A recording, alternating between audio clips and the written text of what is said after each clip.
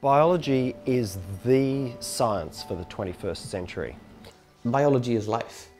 It pretty much dictates almost everything that we do, from cells, genes to the eventual behavior.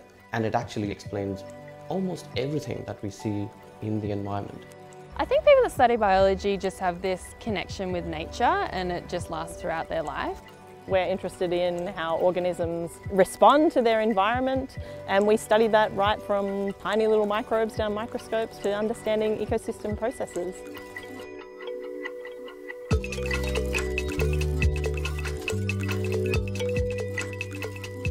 Macquarie is a really unique place to study biology in the Sydney region. We have great access to fantastic field sites right on campus, so this is a beautiful stand of mature eucalypt species that we bring students out to work in. Macquarie also offers excellent facilities for the kind of experimental work that we do as plant ecologists, so working up in our glasshouse facilities with our growth chambers, trying to understand how species might respond to their environment.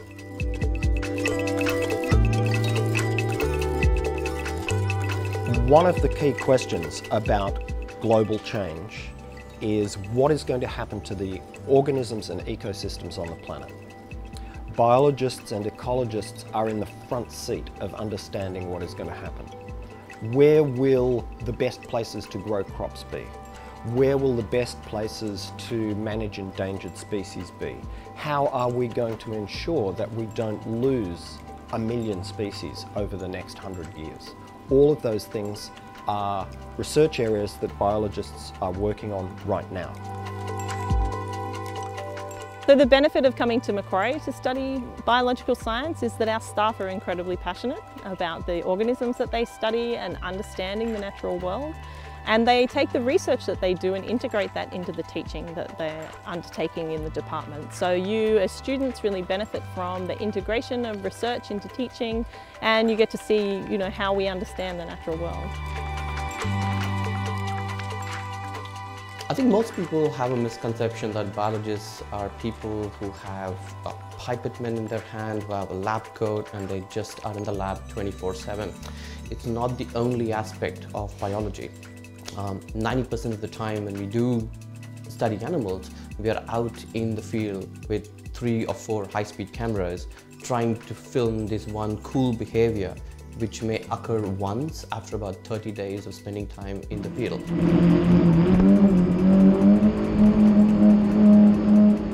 The highlight of my PhD would probably be the field work. I really love getting out in the field and getting my hands dirty and all that sort of fun stuff.